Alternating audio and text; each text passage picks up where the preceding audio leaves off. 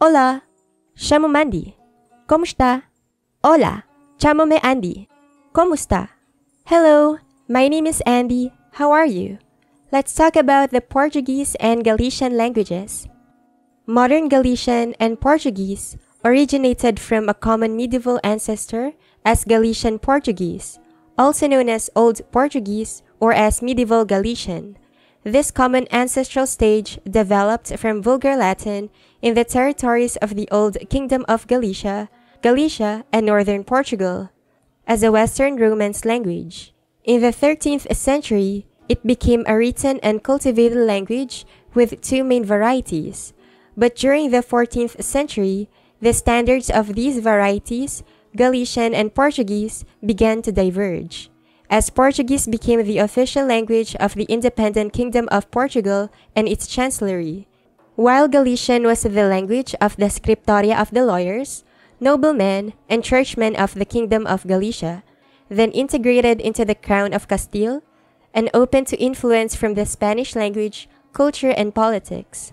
During the 16th century, the Galician language stopped being used in legal documentation, becoming de facto an oral language spoken by the vast majority of the Galicians, but having just some minor written use in the lyric, theater, and private letters. It was not until the 18th century that linguists elaborated the first Galician dictionaries, and the language did not recover proper literature until the 19th century. Only since the last quarter of the 20th century is it taught in schools and used in lawmaking. The first complete translation of the Bible from the original languages dates from 1989, currently at the level of rural dialects. Galician forms a dialect continuum with Portuguese in the south and with Asturias in the east, with mutual intelligibility estimated at 85%. Portuguese is a Western Romance language of the Indo-European language family, originating in the Iberian Peninsula of Europe.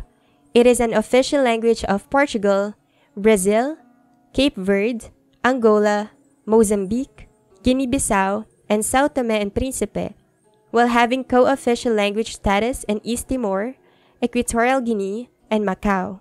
Portuguese is part of the Ibero-Romance group that evolved from several dialects of Vulgar Latin in the medieval Kingdom of Galicia and the County of Portugal, and has kept some Celtic phonology in its lexicon.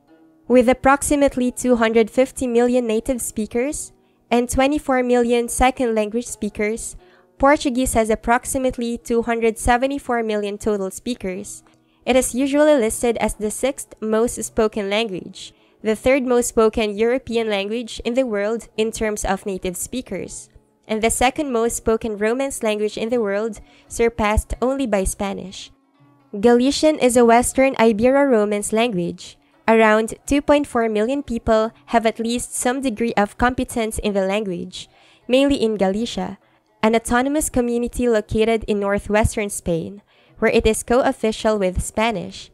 The language is also spoken in some border zones of the neighboring Spanish regions of Asturias and Castile and León, as well as by Galician migrant communities in the rest of Spain, in Latin America, including Puerto Rico, the United States, Switzerland, and elsewhere in Europe. Modern Galician is part of the West Iberian languages group, a family of Romance languages that includes the Portuguese language.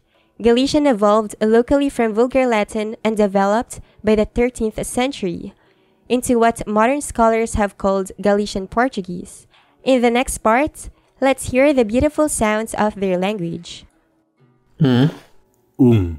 Dois, três, quatro, cinco, seis, sete, oito, nove, 10,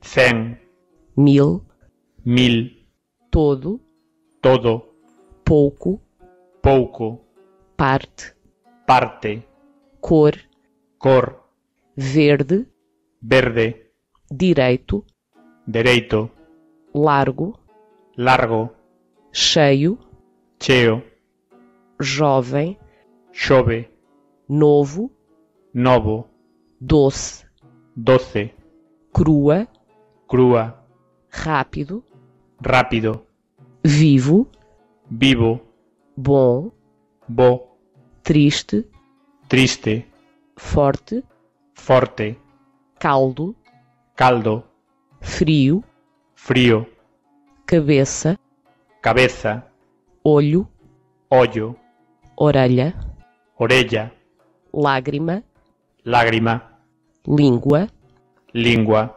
dente, dente, barba, barba, mão, man, braço, brazo, dedo, dedo, pé, pé. Todos os seres humanos nascem livres e iguais em dignidade e em direitos. Dotados de razão, de consciência, devem agir uns para com os outros em espírito de fraternidade.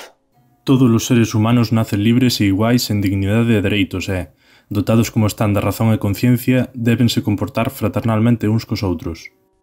Deus enxugará todas as lágrimas dos seus olhos, e não haverá mais morte, nem haverá mais tristeza, nem choro, nem dor. As coisas anteriores já passaram. Deus enxugará todas as bágoas dos seus ollos, e a morte xa non existirá máis. Nin haberá máis loito, nin pranto, nin dor, porque as primeiras cousas pasaron xa.